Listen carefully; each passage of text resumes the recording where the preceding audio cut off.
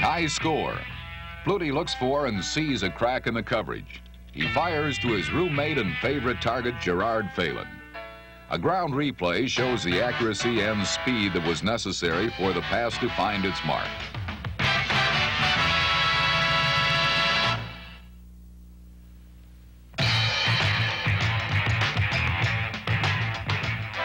Miami knots it up on its first possession of the second half and then takes a 3-point lead before Kozar's attempt is picked off by Todd Russell.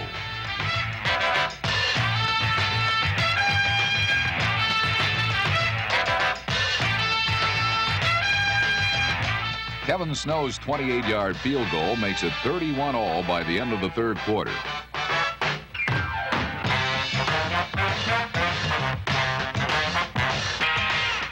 Kozar tries to force one. Freshman linebacker Bill Romanowski comes up with it. Snow adds another three-pointer. Boston College 34-31. But Miami scores again.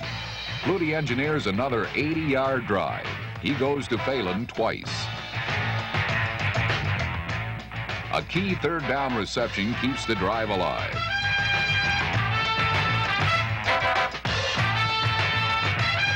Finally, Strahan drives it across to reclaim a precarious lead. Less than 4 minutes.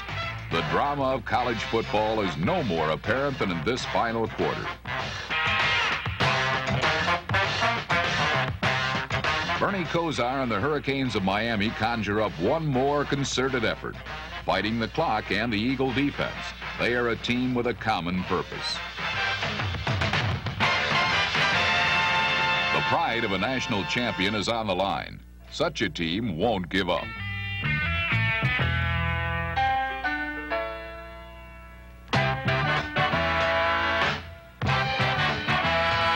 All energies are directed toward the promised land that is called the end zone.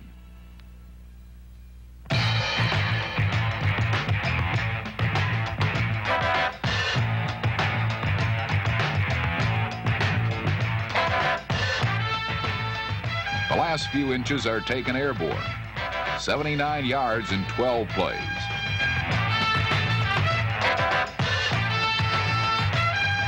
To nearly all, the contest is decided. Ordinarily, such a drive would diffuse any team's spirit, but not the Eagles, and most of all, not Doug Flutie.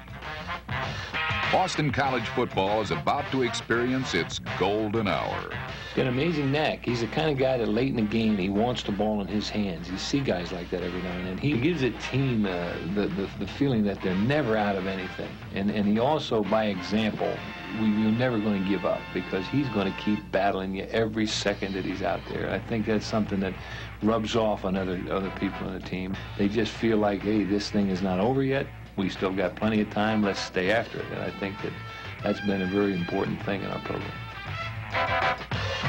The miracle in Miami will join the lore of magical moments in college football for years to come. In an ending almost beyond belief, the Eagles of Boston College come forth victorious, sealing their invitation to meet the Houston Cougars in the Cotton Bowl.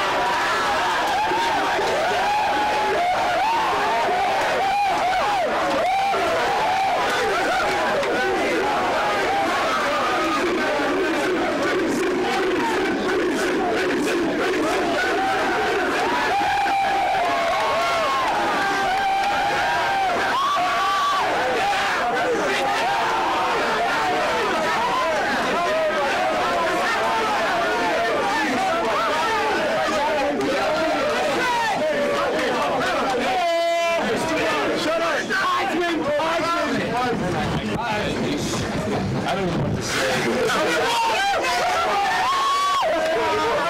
We're so proud of everybody. Hail Mary. Proud of everybody. Okay, everybody.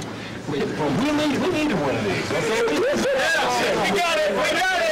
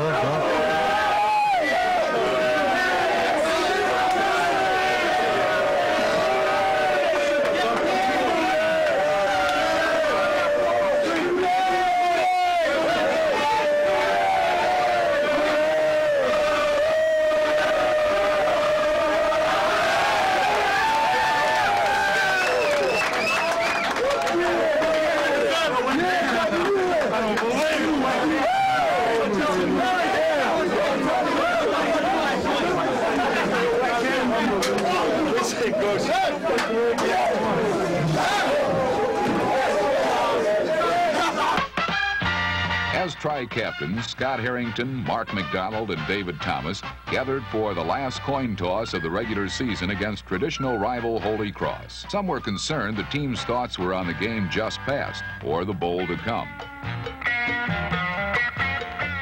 Quickly removing any such fears, BC mounted a scoring threat on its first possession. Flutie hit Sean Dombrowski for a long gain.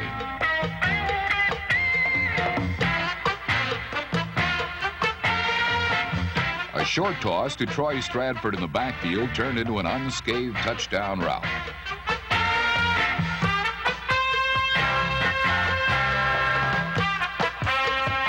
A second quarter turnover caused by Chuck Gorecki gave the offense another opportunity. Steve Strahan gets the call.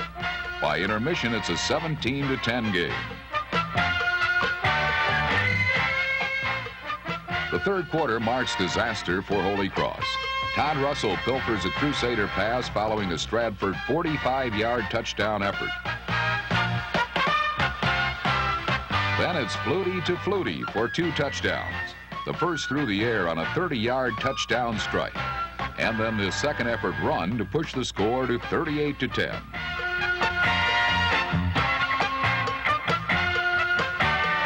A final 39-yard scoring pass to Kelvin Martin ends a typical 3-touchdown, 276-yard day for Doug Flutie. Topping off a season of success, that night Flutie was officially announced the 50th winner of the Heisman Trophy. A preseason goal of the Boston College Eagles was to be playing on January 1st. The dream became reality when Boston College met the Houston Cougars in what many felt would be a super classic. While a national championship may not have been on the line, both teams were playing for the pride of their programs. and Boston College in particular was hungry for a bowl victory. Tradition has shown All-Americas and Heisman Trophy winners have performed well in Dallas. Doug Flutie's first half execution was disappointing to no one, except maybe some Cougar fans. His mid-period strike to Calvin Martin produced the game's first score on a 63-yard pass to pay dirt.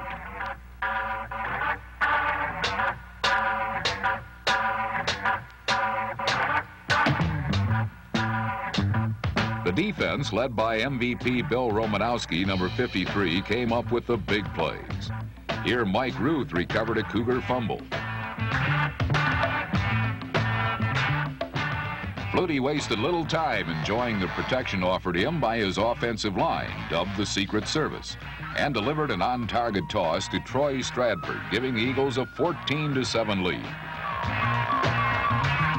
In the second quarter, Flutie was again on the mark, this time combining with All-America wideout Gerard Phelan.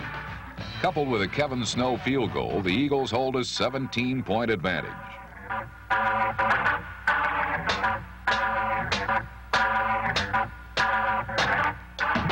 The unusual can and usually does happen in the big games. This Todd Russell interception proved to be a key play as it set up another Boston College scoring opportunity from the Houston 39.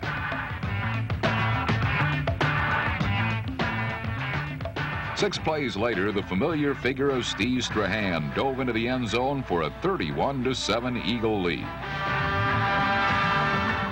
While Houston did make a second-half comeback, the Eagles cemented their first bowl win since the days of Frank Leahy, bolstered by the 18-yard sweep of Troy Stradford. It is the end of the Doug Flutie era at Boston College. A multi-million-dollar career with the USFL's New Jersey Generals awaits him. For Eagle fans, Boston College football has arrived. Flutie's legacy will be a program of promise to those who follow. Well, down the line, I think we've got a solid program now. I'm not saying we're a top 10 team every single year, but I think that we're a good football program with good athletes, and we've got good kids in the program, and football is important here now, and there's a lot of excitement in the East and this part of the Northeast, and I see a lot of good things for us. The future of Boston College football is a rising star on the horizon.